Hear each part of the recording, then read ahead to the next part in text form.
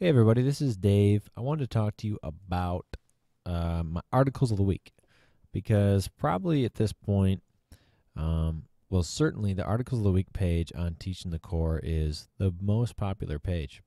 And that means, though, that every day I get a handful of people requesting permission to use one of the articles of the week or share one of the articles of the week.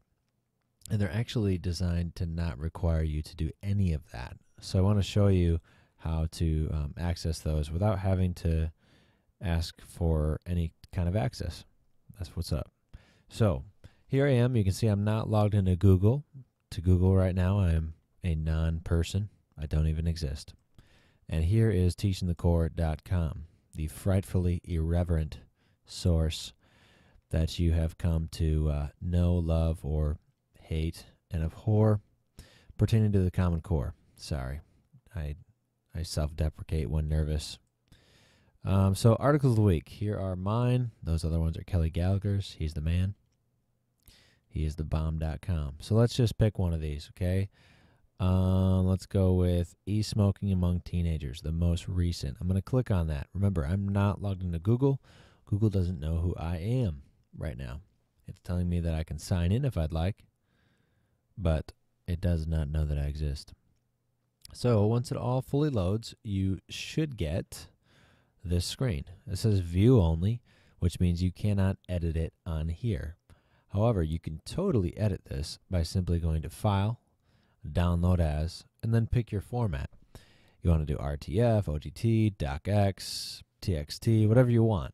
But basically, if you do that, so let's say you want to edit this in Microsoft Word, you click Microsoft Word, and it's going to then prompt you to go ahead and download it.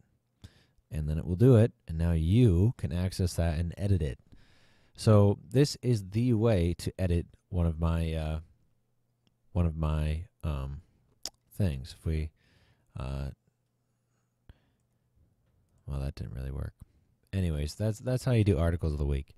That is the key way to do it. What I don't want you to do is if you're signed into Google, click like request to share it with me, because all I do when you do that is I do humor you and share it with you, but I don't actually let you edit it or even comment upon it on the Google Doc. So essentially nothing really changes.